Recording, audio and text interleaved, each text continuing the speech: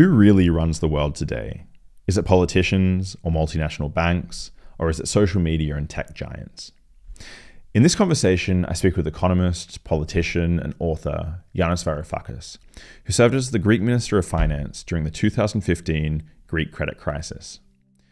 We discuss how economies crash, the winners and losers of bank bailouts, dysfunctions within the EU, and the real power that politicians have access to in the face of their political rivals and the rising influence of social media and tech monopolies. I'm Shane Farnsworth, and this is the Escape Sapiens podcast. These conversations are supported by the Andrea von Braun Foundation. If you enjoy what I'm doing, please consider subscribing, liking, and sharing this content. And now, here's Yanis Varoufakis. I hope you enjoy. Escape Sapiens.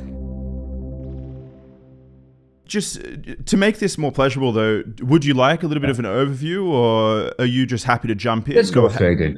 Let's go straight in. Because I was originally going to ask you questions like, what's the you best ask place? many questions you want. Just don't give me any advance warning. Okay. Feel free to ask anything you want. I don't mind. So what's the best place to go swimming in Greece then? There is a cove on a barren island off the island where I live, which is where I've asked my wife to scatter my ashes when I'm done. I don't even know what it's called because it's a barren island. There's no name, at least not that I know. For me, that's the spot. But I'm not going to tell you how to find it. I'm not going to give you the coordinates because it's a very well kept secret. but why? What's the beautiful thing about the island? What draws you to it? Well, look, we live on an island about a stone's throw from Athens. And because where we are, it looks to the other side of Athens, so we can't see the ugliness of the cement blocks. And we can see the beautiful mountains of the Peloponnese. It feels as if we are a very, very long way from civilization. But we're not. We're only 1 hour's ferry, right? And then, on our little boat, we sail to this tiny island, which is 20 minutes away at 15 knots.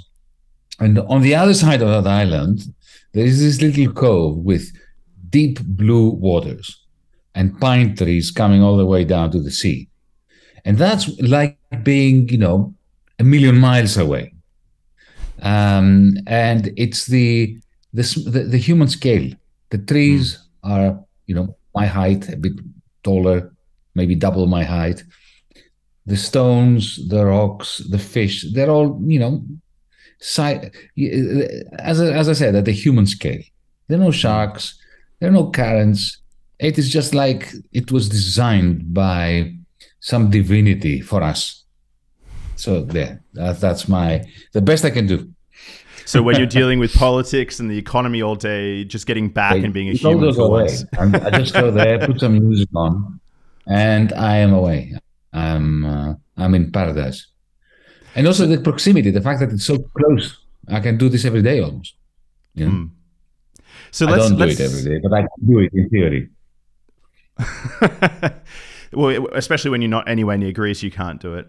But let's jump into the economy and politics then. So there's two real questions I want to ask you, and they're very basic. So I basically want to ask you what money is and who holds power in the world. So these are the two questions, and I thought I'd start off at a very basic level. You've worked as an economics professor, and so what I want to know is, in your mind, is economics more like the study of psychology or more like, say, physics? In your mind? Okay. Big questions. What's money? The best definition of money I've come across is by Karl Marx. He defined money as the alienated ability of humankind. I think it's such a poetic and accurate description, because money, you see, it's a bit like in physics, since you're a physicist, it's a bit like light. For centuries, there were deep divisions between scientists on whether it's a stream of particles or a wave. So you had huge disagreements Newton thought it was particles, Maxwell thought it was waves, Democritus thought it was particles, Epicurus thought it was waves. Until Einstein comes along and says, guys, it's both. Which is very difficult for the human mind to wrap itself around, the idea that it can be both two things that are contradictory. Now, in physics, you can actually prove these hypotheses. You conduct experiments under controlled conditions and you can actually prove it. Money is very similar in the sense that it's got two different natures that seem absolutely incompatible with one another, and yet money is both those things. The equivalent of the particle theory of light for money is that it is a thing, that money is a thing, it's a commodity.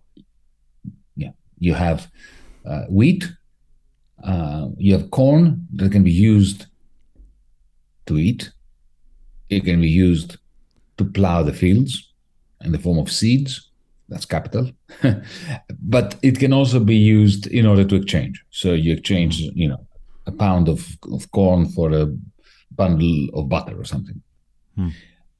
So there is a tendency to think of, especially the gold bugs, those who believe that money has to be something tangible, like gold, like a metal. It must be substantive, not a figment of our imagination, like digital money or paper money. They tend to think of money as a thing, a commodity, a tangible. And then there is a completely different view that money is nothing more than a transferable form of debt. So if you look at archaeological evidence, there is plenty of it, that money did not emerge as a thing, but it emerged as a form of debt. In Syria, in the Mesopotamia, we have evidence that the first form of widely used money were shards of clay with numbers on them. And the idea was that the hegemon, the landlord, the king, the tyrant, whatever, would use these pieces of clay with numbers on to pay advance payment of the wheat, the corn that had not already been produced, that would be produced after the harvest, to workers. So workers would go home at the end of each day, every week, with one of those pieces of clay with a number, and that's how numbers were invented. That's how accounting happened. This is how writing was discovered or invented. The first instances of writing had to do with these payment systems. So if it had the number 2, it meant 2 pounds or ounces or something of wheat was owed to you because you had worked in the fields. So you'd have to wait for it. Now, the beauty of it was, of course, that you didn't have to wait to cash it in for wheat. You could use these pieces of clay to go to your next door neighbor and say, listen, you've got a goat, can I have some of its milk? And here is, a piece of clay that is like a title deed to an ounce of wheat in 3 months' time. So what is money? Is it a thing? Is it a promise? Debt? And the answer is that it is both, in the same way that light is both. So that's the best I can do in order to introduce our audience to the complexity of money and why I love the definition of Marx that it is the alienated ability of humankind. It's been alienated from us, it's been abstracted, but it reflects our ability to do things individually and collectively. Your second question I forgot because I'm getting old.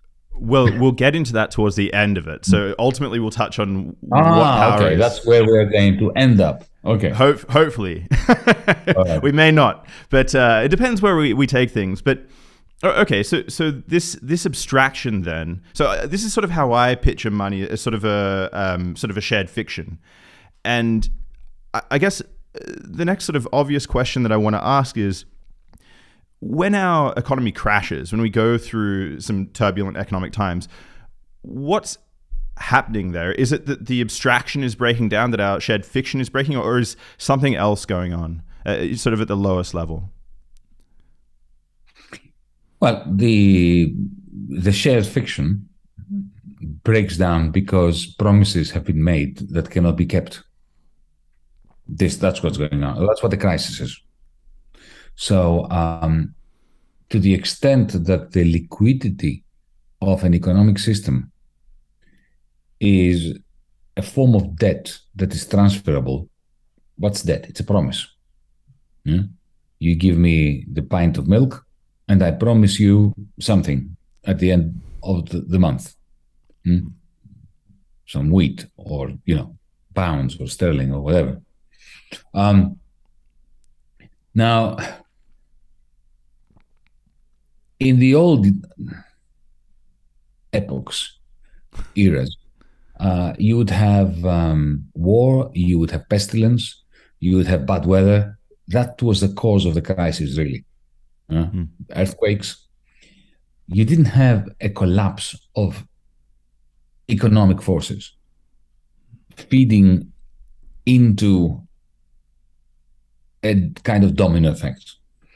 There were occasions when poverty or overextending a military effort, kings that made too many promises to their people and to their soldiers as to how much loot they would get if they pursue a war together. And then if the war didn't go well, all these promises broke down. But this was not an endogenous economic crisis. It was not a crisis of the economy. It was a crisis of politics. It was a crisis of the weather. It was a crisis of, a military campaign gone wrong. It was the advent of capitalism that gave rise to purely economic crisis. The reason for that is there's been a great transformation somewhere around the 18th century when we moved from feudalism to capitalism.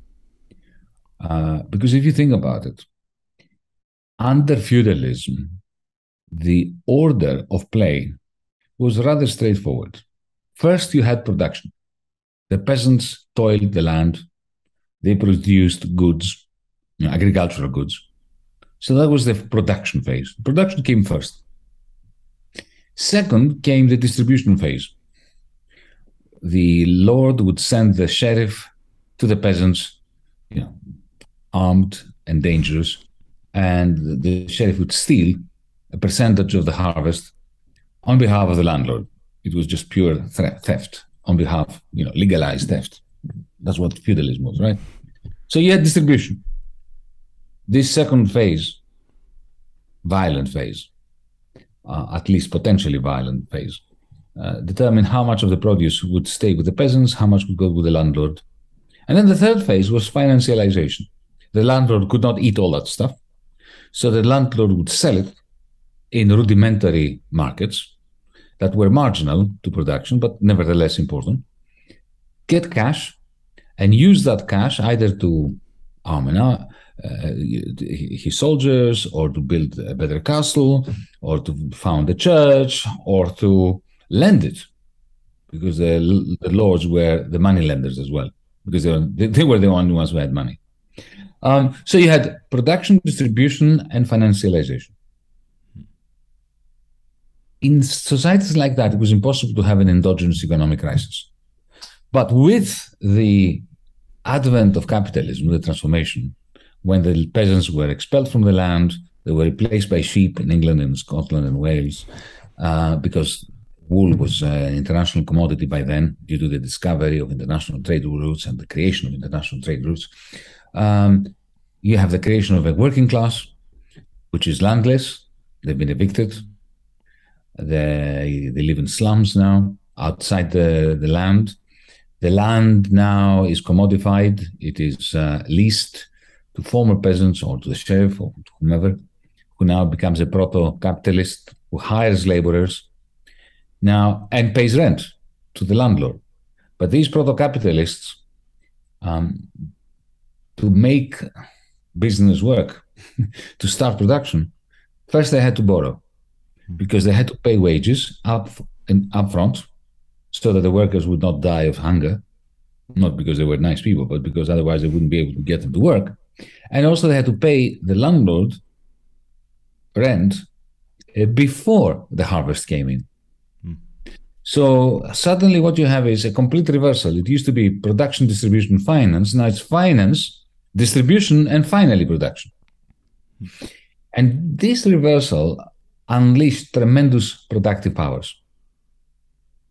Workers were forced to be far more efficient.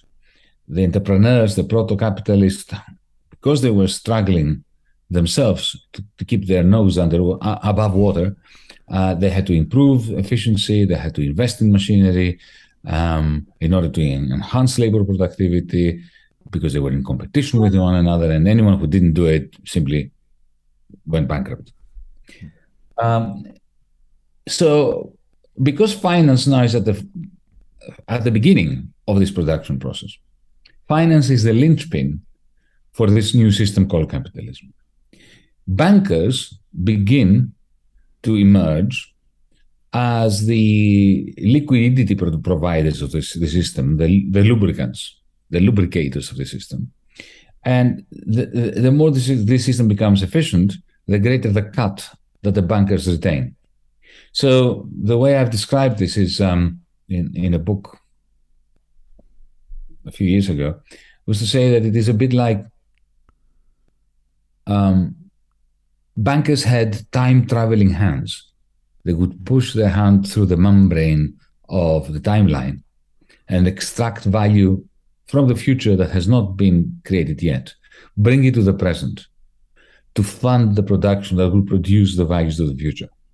And that, of course, made them central in this chain and allowed them to become very rich. And the more they lent, the more value they extracted from the future to bring to the present, the richer they got. But that meant that at some point they extracted so much value from the future that the present could not deliver it. The present could not repay the future. And that's when promises are broken. Debts are issued that cannot be repaid. And when those accumulate at some point, like grains of sand that you lay one on top of the other, at some point, there's going to be an implosion. And that's an economic crisis. At that point, you have a situation where the alienated ability of humankind is in crisis, it's in a vortex, and you've got unpayable debts. And that's when you have the eradication of debts, because debts that cannot be paid will not be paid. So in 2008, where we had the bailout of the banks, I want to understand sort of how dirty this process was, because if I follow what you're saying, what I understand is happening is that the banks have a whole bunch of assets that they've accumulated that are not good. They're toxic in some sense, like loans that will never be repaid, this sort of thing. And so then the central bank steps in and buys them all out at some price. That's sort of, in some sense, if I understand, you putting the hand into the future. I want to understand. No, it's not the same thing, because you see, when you put your hand into the future, you extract value to bring it in, to produce new value. What happened with the central banks was none of that. It was simply printing money to make failed bets whole. Not the same thing. There was never any productive benefit from doing this. They salvaged the banks by creating money to replace their busted flushes, their busted wages, their busted bets. I guess then the question that I have is, ultimately, who wins and who loses? Who is it that's paying to buy out those busted bets, the toxic assets?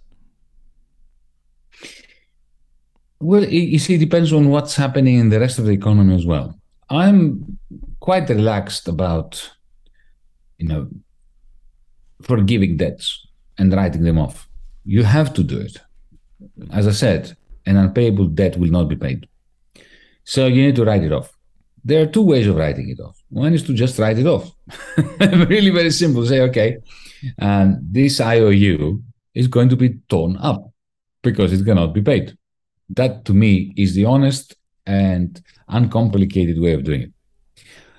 But if you want to pretend that the debt is sacred and it will be repaid, then the only way of pretending that an unpayable debt can be repaid is by constantly rolling it over, lending the busted entity, the failed banker, for instance, money, continue to give him liquidity in the form of short-term, medium-term, long-term debt, so as to allow him to pretend that he is honoring the IOUs that he's issued. Now, again, it really is no skin off my nose whether you excuse him the debt or whether you roll it over. So the question is, what else is happening, however, around this little drama? Because the tragedy of 2008 and beyond was that while we had socialism for the bankers, the central banks were printing state money to give it, almost philanthropically to the bankers. They were imposing harsh austerity on the innocents, on the people who had not done nothing wrong and who had not benefited for years and years and years through financialization, through betting on impossible horses in the financial sector. So when you have socialism for the very few who happen to be the financiers and austerity for everybody else, you end up with a catastrophe that we've experienced over the last 13 years. Because the financiers get their money. There is the ethical question as well, right? The people who created the crisis get power and money. And the people who suffered the crisis and who never benefited from the makings of the crisis, the many, are suffering austerity. They can't put food on the table. They can't, go to sleep at night because they're so surrounded, so much in the clasps of angst about how they're going to make ends meet by the end of the week. But besides the ethical point, there's a macroeconomic point as well. Because the industrialists, the people who benefited from socialism for the very few, for the oligarchy, look at, they have all this money which is being printed by the central banks and given to them, right? But they're never going to invest it.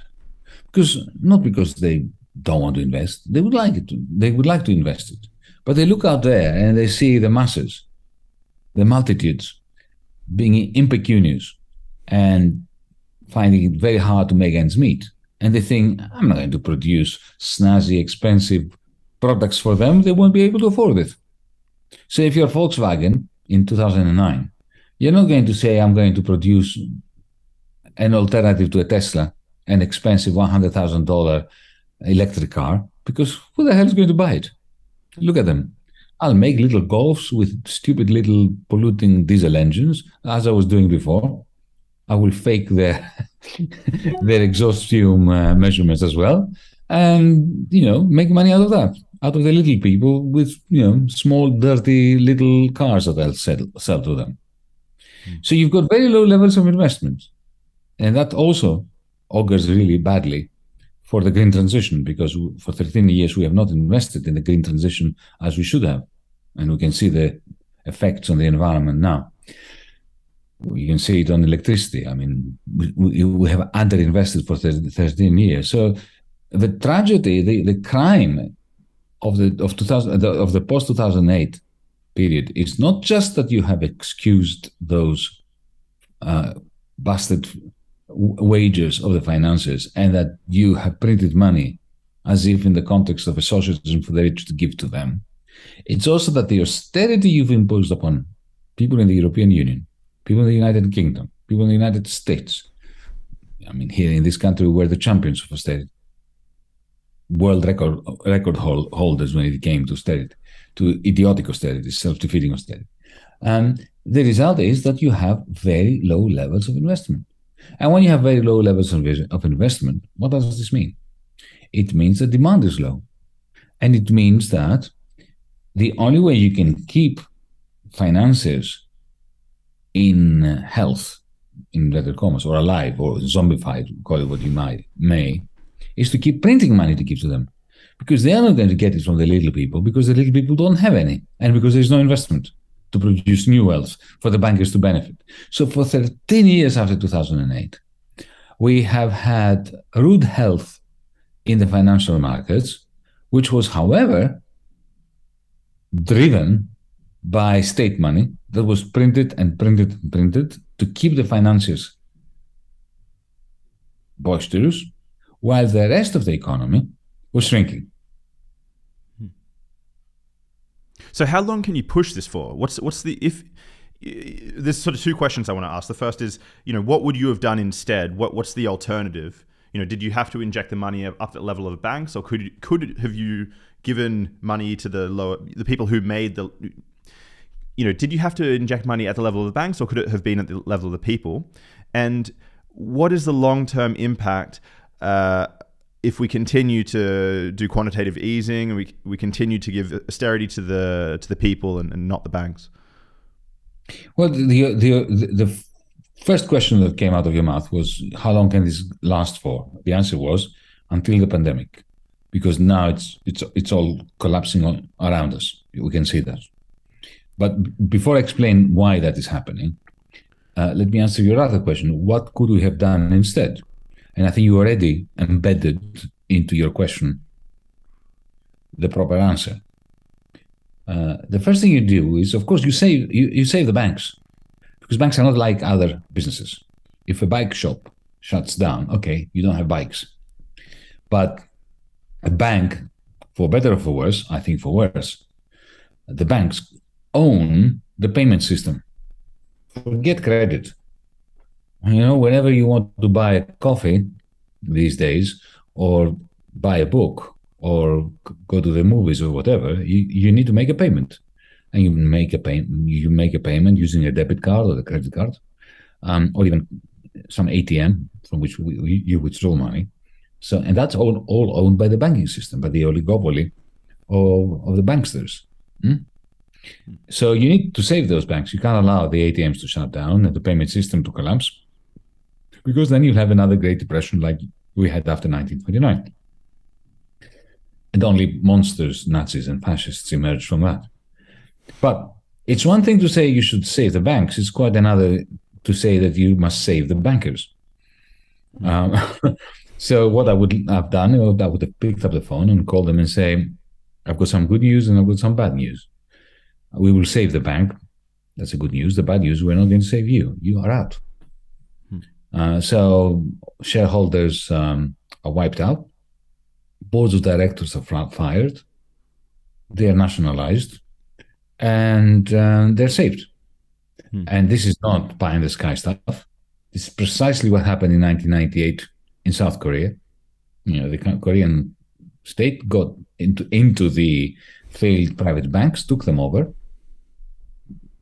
drove out the boards of directors. I remember I was having a very interesting conversation with the finance minister of South Korea. And I asked him, how did you do that? Because we are having such difficult, bankers are so powerful people. So powerful people. They have more powerful than, they have more power than us ministers of finance. They can fire us. He said, well, we used a very veritable institution we have in Korea. I said, what? He said, well, the Marines. I set the Marines in and had them leave the building at gunpoint. And I thought, that's a very good idea. So they saved the banks, and within a year and a half, they had sold them back to the private sector, because they were not Marxists, they were not left-wing lingers like me, but they didn't save the bankers. Mm-hmm. So the message to bankers was, if you steer your bank onto the rocks and it starts sinking, we will save the vessel, but not you. So be careful. Okay, that was number one thing that I would have done. Can I ask just quickly, did that have a lasting effect? So what happened in 2008 and later on? Did Korea have a sort of softer journey as a result of that prior policy? Absolutely. Look at the data. Korea had next to no crisis in 2008. What had happened in 1998 had shielded Korea from the vagaries of Wall Street, the City of London, what's happening in the European Union. Gone from strength to strength. And it wasn't just South Korea. It was 6 years before South Korea. It was Scandinavia. The Scandinavian banks in 1992 went bust, all of them.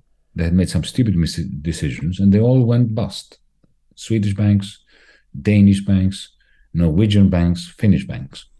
And the states back then, they were social democratic back then, no longer. They bailed out the banks, got rid of the bankers, nationalized the banks, and then sold them off within 2 years back to the private sector to different bankers. And they didn't have the same problems in 2008 that the Anglosphere had, as well as the European Union. So that's one thing I would do. Save the banks, not the bankers. The second thing I would do, and you already foreshadowed that in your question, if I wanted to boost demand, I would not give it to the financiers.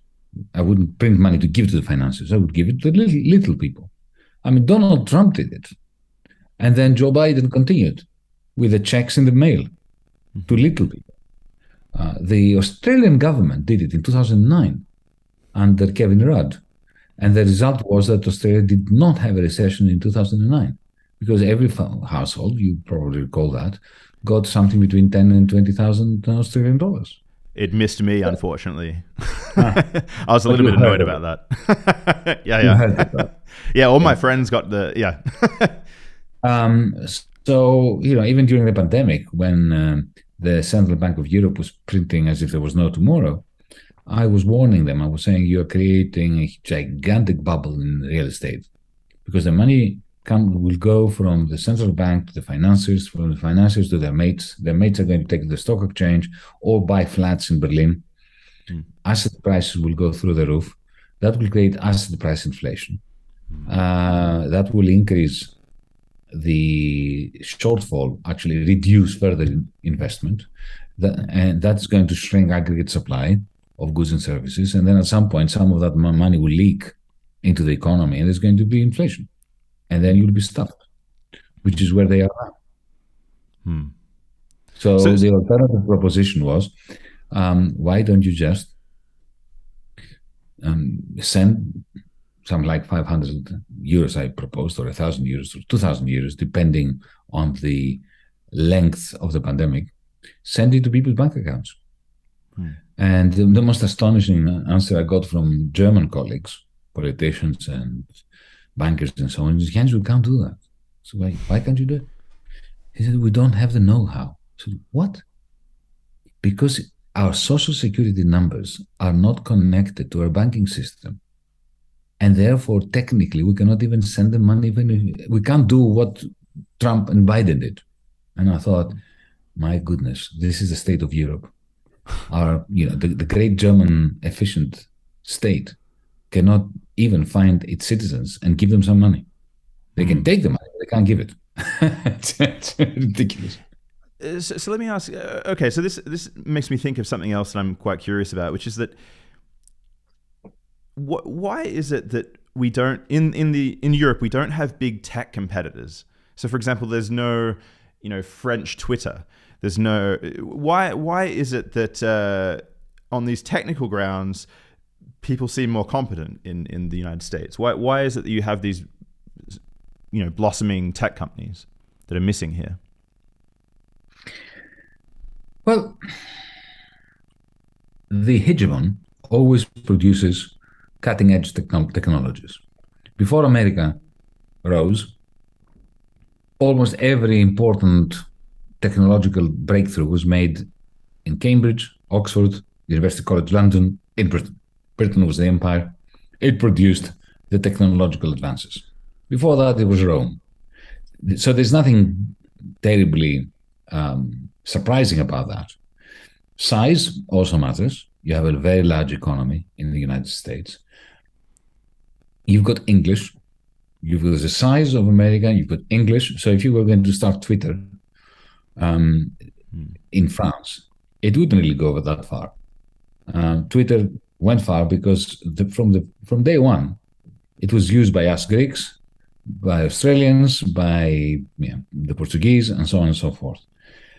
And first mover advantage is everything. Mm-hmm. So once you've created Facebook, there can't be another Facebook even in the United States. Even in the United States, if you and I had a much better software for a Facebook competitor, it wouldn't matter, because if anyone wants to join something like Facebook, they will go to where their friends are. So there is the first mover advantage, which is really very strong. Now, the only country that has developed competitors, real competitors, substantial competitors, very strong competitors to big tech is China. But that's because there was a political project to do so. They understood really very well that if the whole of the Chinese political economy and society enter Facebook, Twitter, buy everything from Amazon.com and so on, any possibility of autonomous growth and development in China is gone. Europe never understood that. And, we now are in a kind of semi-war between Europe and America over social media. You've got, the European Commission constantly sniping at Twitter, at Facebook, at Google, at Apple, imposing fines. Ms. Vestager, she does well. I mean, she's right on many of the issues that she's got. But as you pointed out, this is just a defensive war. There is no attempt or capacity of the European Union, despite the fact that we are more than the Americans put together. We're richer than the Americans put together. We have a lot of technologies.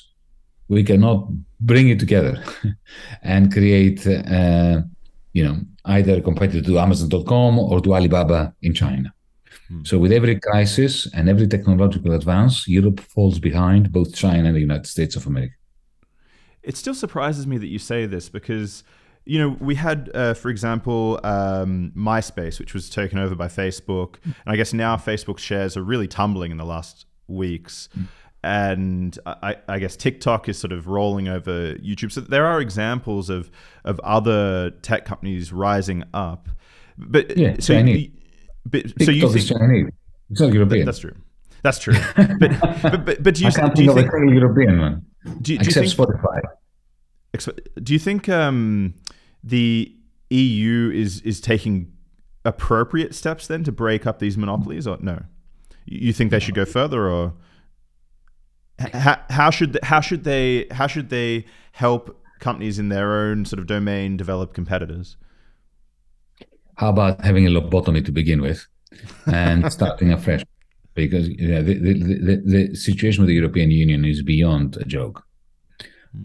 They have completely failed to rise up to the great challenges of the time. And what are the great challenges of the time? The banking crisis of 2008. The European Union made a complete and utter mess of it. And the result now is that we have 13 years of centrifugal forces tearing the European Union apart. And that has never subsided. They just threw a lot of printed money on the problem under Mario Draghi, but without solving the underlying centrifugal forces that are tearing us apart. So banking crisis, disaster. Green energy, catastrophe. Catastrophe. I mean, think about it. We have something called the European Union, but we do not have an energy plan for Europe. Germany has its own plans, and we saw how great those were when Putin invaded the Ukraine. France has its own Napoleonic nuclear-based plan. Half of the nuclear power stations, now that they're necessary because of the heightened price of natural gas, are now defunct. They're out of commission. Greece has its own plan. It's a bit pathetic. I mean, so there's no such. I wish we had a European Union. We do not. We have something that pretends to be a union. Artificial intelligence Nothing. Zero. There's no plan for artificial intelligence. There are pockets of AI here and there, but nothing like the concentrated investment on AI that the Japanese have, that the Koreans have, that the Chinese have, of course, and the Americans. You've got a lot of rent seeking in Europe. There is hardly any entrepreneurship happening. They're all, the big wigs are simply trying to extract whatever value has already been created without producing new value. And we do not have a government. We have a bureaucracy whose job in Brussels is to behave like the bureaucracy of a cartel. The nearest analog to the European Union Commission is OPEC, the Organization of Petroleum Exporting Countries. They have a bureaucracy. Their purpose is to coordinate the activities of the different countries with a view to simply maximizing the extraction of rents from the rest of the world. But this can never be the source of innovative thinking about creating new values. It's only innovative thinking about how to corner existing markets. That's what the European Union Commission is. And whenever they have a good idea, because there are some good ideas that come out of the Commission, since I remember in the 1990s, they've all been vetoed by Berlin. All of them, every single one of them, in some European Union Council has been vetoed by Berlin. And if not by Berlin, by one of the handmaidens of Berlin, because sometimes Berlin doesn't want to be seen to be the bad guy or girl, in the case of Merkel. So they ask the Slovak or the Dutch to veto it on their behalf. So then what does the US have that the EU is lacking? What is it that makes the US function, which doesn't allow the EU to function a similar way? Common debt. Treasury bills. The Treasury, the US Treasury. We have a central bank here in Europe, and they have a central bank. But if you think of how we constructed it, it was as if constructed by morons in order to serve slaves. Because what we did, we created a central bank without a state behind it. There's no state that can have the back of the European Central Bank. And you have 19 states, now it's 20 states, that use this central bank for the money, but cannot rely on it in case there's a banking crisis to bail them out, because it's by its constitution, it's not allowed to bail them out. So they had to bend the constitution of the ECB, the charter of the ECB, in order to bail them out. But to do this, they had to get permission from Berlin to do it. So it's a catastrophe. It's exactly what Alexander Hamilton in the United States was trying to avoid and succeeded in avoiding. A situation where you have different states, different former colonies, supposedly one country, but without common debt. Common debt is everything. It's what binds states together. What binds the British together is not so much, the royal family.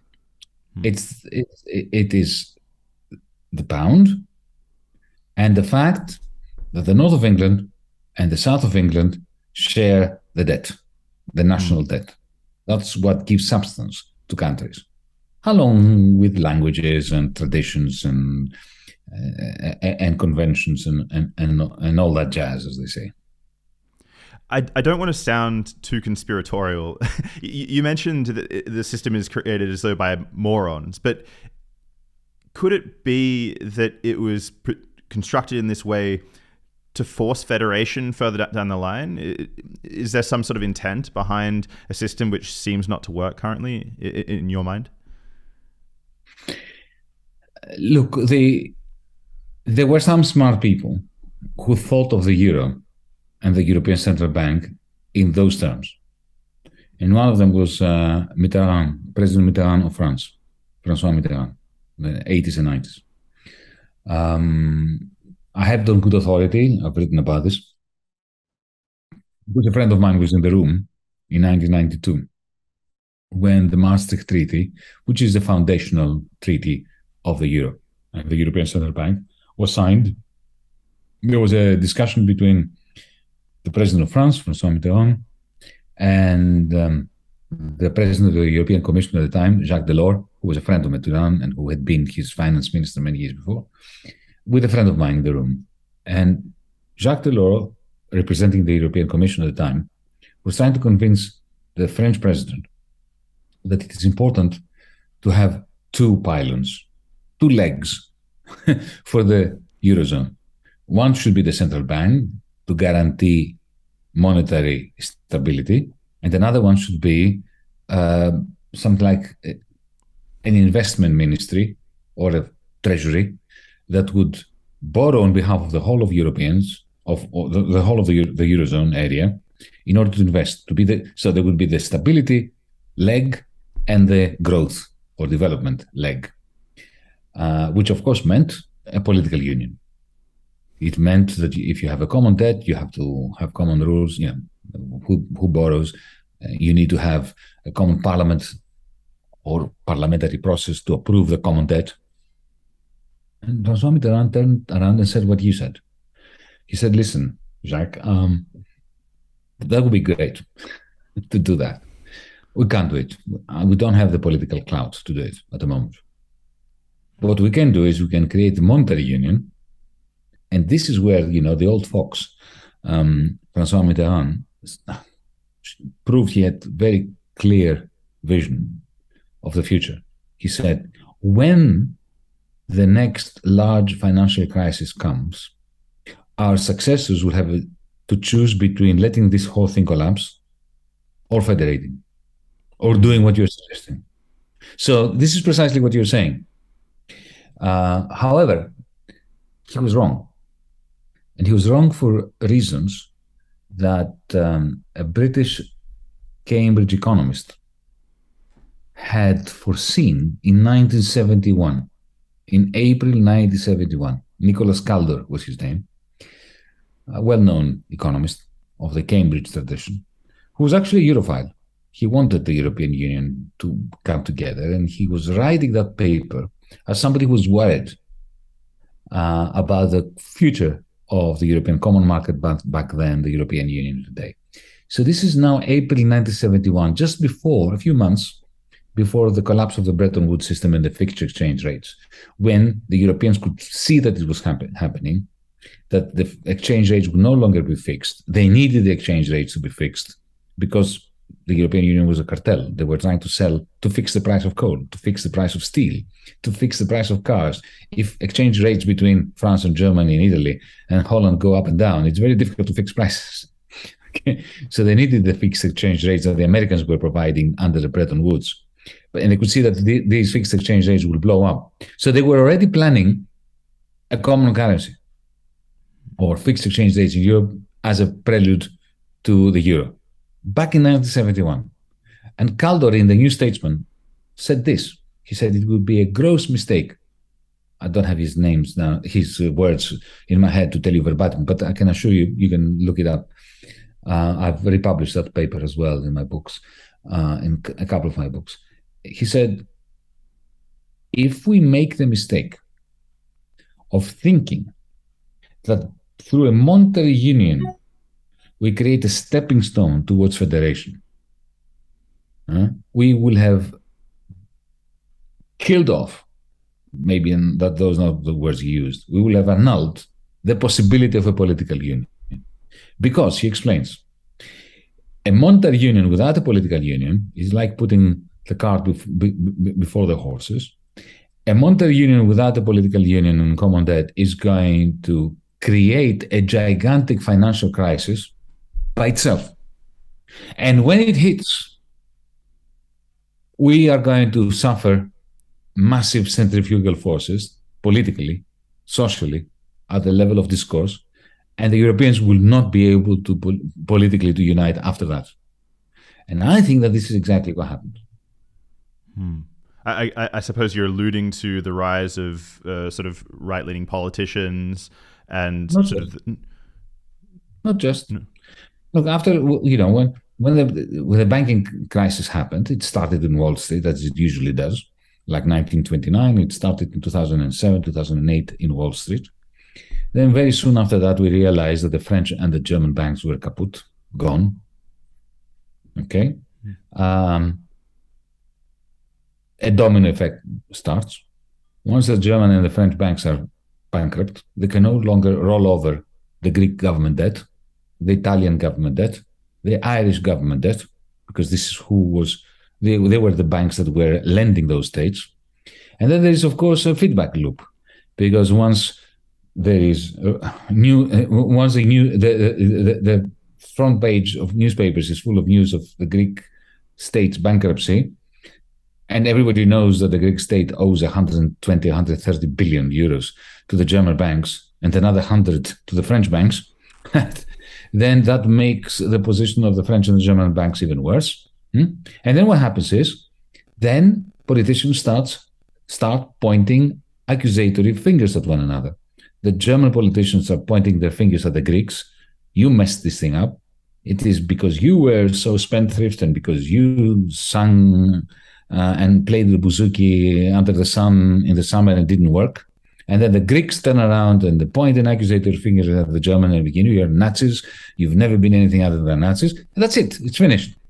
At that moment, you have centrifugal forces at the cultural level, the political level, the ethical level, every level. And you go now to any German or to any Greek, any Dutchman or woman or French person and say, do you think it's a good idea that we should federate in Europe? They say, bugger off. Immediately. Which would not be the case before 2010. So I think that Nicolas Calder was completely prescient. So sort of shot ourselves in the foot. I noticed that, so in respect for the time, we're going to have to wrap up fairly soon.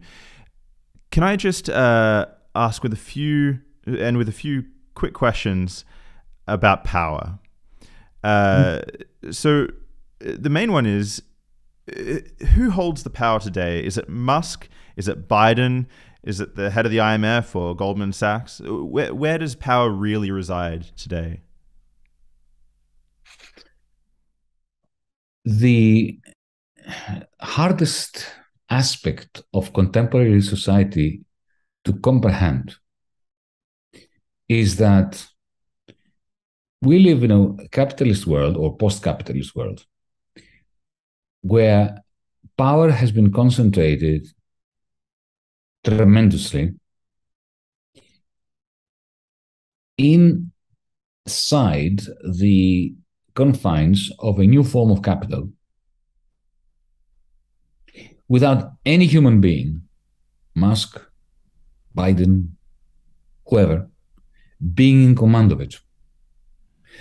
If you look at Musk on a minute-by-minute basis, if you actually watch him work, you can see that this is a driven man who's got enormous resources at his disposal, but given his ambition and his different projects, he's very constrained.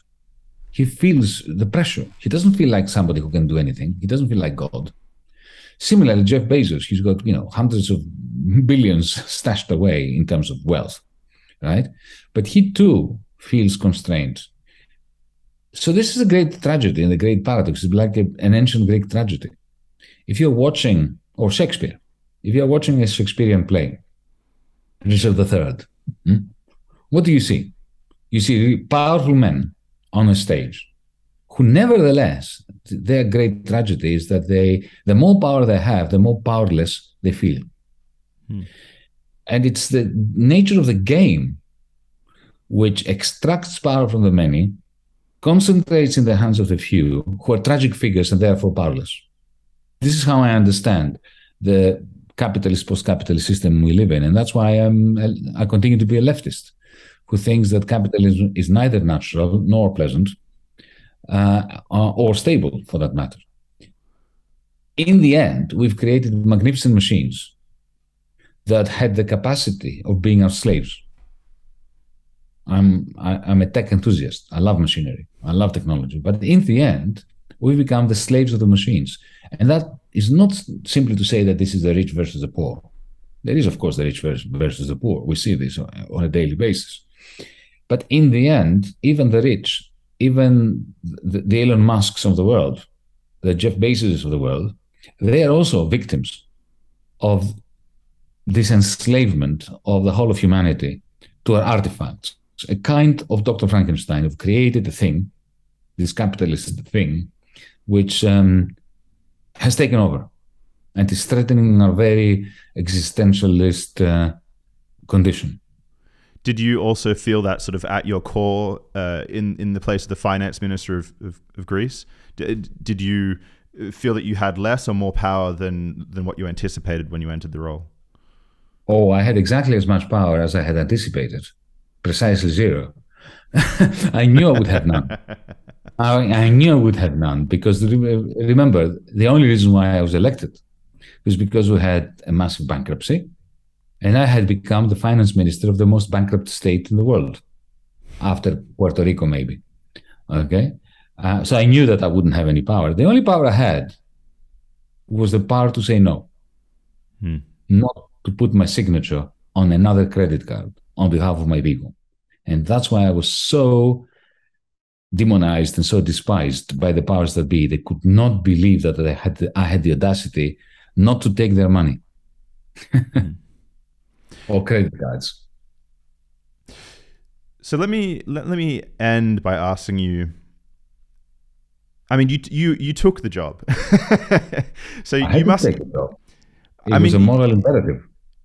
Well, yeah. So let me end by asking. It's actually sort of two questions.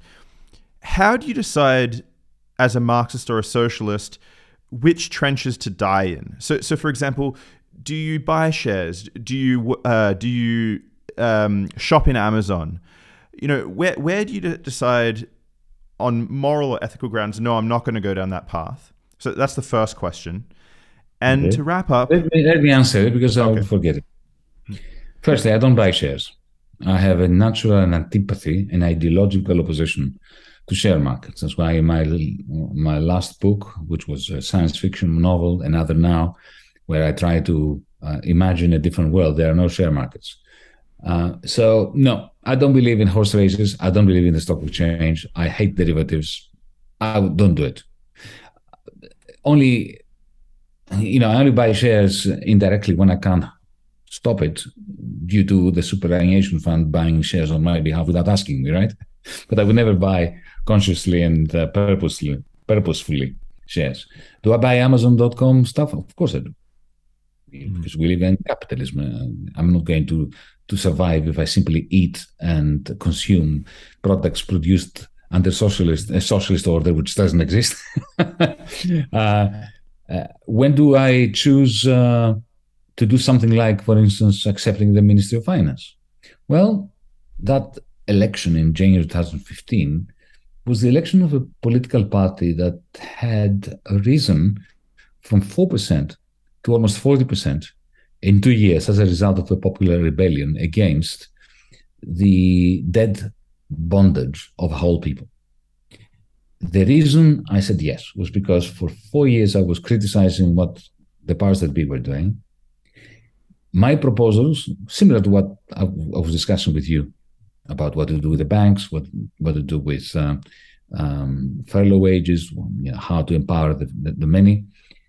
These proposals were accepted and embraced by a young man who's going to be prime minister, a very improbable prime minister, because as I said, up until 2 years before, he had 4% of the vote. And people were eating out of rubbish bins as a result of this enslavement, dead bondage. It was like Greece had become like a Victorian workhouse. And I was elected. I didn't think I was going to, affect the transition from capitalism to socialism or anything stupid like that. I had one task that I wanted to accomplish, and I was planning to resign the moment that task was accomplished, or the moment I realized I could not accomplish it. And the task was to haircut the Greek debt so that we no longer took more credit cards on conditions of further austerity that forced more people to eat out of rubbish bins. So that's when my ethos tells me, do it. This is a job that you should try to do, even if the probability of success is low. So let me finish by just asking you simply, what makes you happy and what makes you look forward to the future? What is it that really drives you and gives you hope? Well, besides being with the people that I love and listening to the music that permits me to forget who I am. For me, good art, good music, good cinema must help me forget who I am. That is, I need to lose myself in it. So when I lose myself in good stuff that other talented people have created, I think at my happiest. And that's why I'm married to an artist as well. But more generally, I'll give you the answer that Captain Picard gives in the next generation of Star Trek, which is, of course, a major source of philosophical insights for me, because I'm a Trekkie. I don't know whether you know that. I'm a fanatical Trekkie. When he's asked, so they find in space, in one of the episodes, in the very last episode of season 1, they find some frozen people from the 20th century, industrialists who froze themselves and had their bodies covered in space in case they're rescued and fixed and cured in the future. Of course, this happens 24th century. And one of these unfrozen businessmen from the 20th century says to Picard, so you have no money here? There are no markets? Everybody gets what their basic needs covered. So what do you do? What's the point of your existence? And Picard says, my friend, to improve yourself. I think anything that you're doing to improve yourself in a self-motivated way, you play the piano a little bit better, you write a better article, a better book, you learn how to appreciate a beautiful sunset, more maturely than you did the previous day or the previous year. That's the stuff of life. You make the world just that little bit more beautiful. Yanis, it's been an absolute pleasure. Welcome back anytime. Thanks for coming on. Thank you, Shane. That was fun.